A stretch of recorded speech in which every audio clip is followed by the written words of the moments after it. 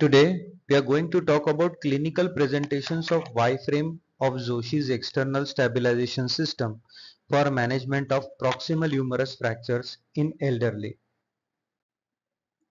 This is a case of 60-year-old active male who is a known case of ischemic heart disease, diabetes mellitus, and on blood thinners, sustained a displaced proximal humerus fracture.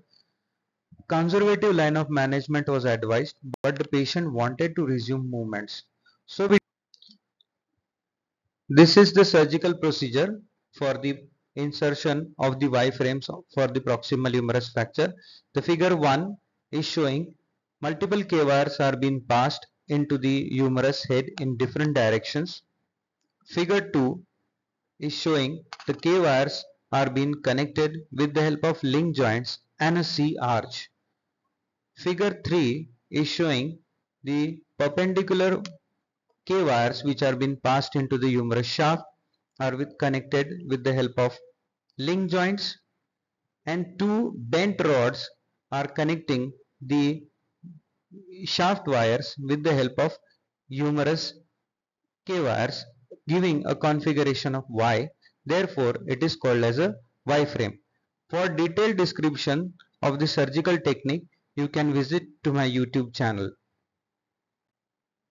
This is a post-operative X-ray of the same patient after the Y-frame application. On the fourth post-operative day, you can see the patient is allowed to do pendulum exercises.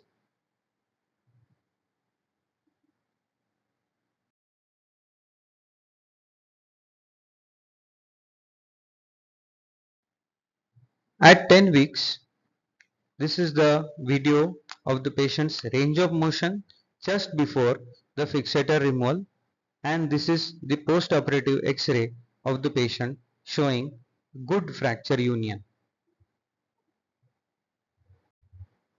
This is another case of a 75-year-old male who is a known case of ischemic heart disease, where you can see a similar type of J fixator has been applied. In addition to the standard frame, we have also inserted two K wires in a cross direction for giving additional stability to the construct. This is the range of motion of the patient at the time of fixator removal.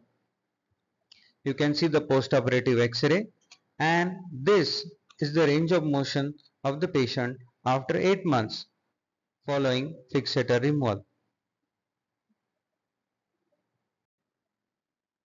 This slide shows the many other cases of just fixator Y-frame application, where you can see the fixator is being very well tolerated by these elderly patients.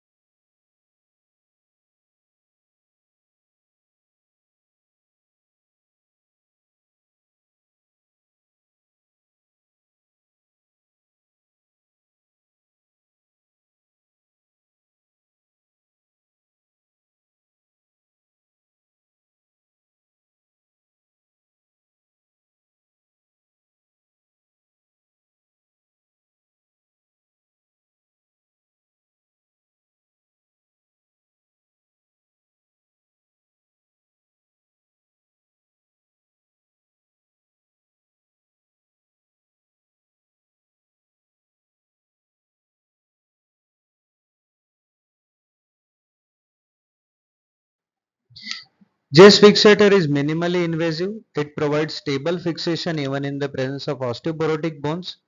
In the presence of comminution, internal fixation is often difficult, while the external fixation provides a good fixation and it works on the principle of ligamentotaxis. Smaller K-wires used in the chest fixator have a lesser risk of soft tissue, neural and vascular injury, but the strict soft tissue safe zone corridors must be followed. Multiple K-wires used in different planes adds to the rotational stability to the reduced fractures. The use of partially threaded K-wires increases the pull-out strength and it promotes the early rehabilitation.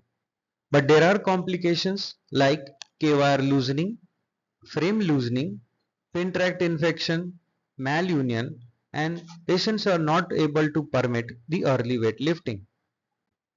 But the chest fixator has advantages as well.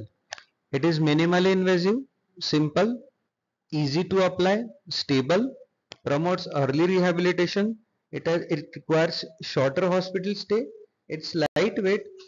It is easy to remove, and it is.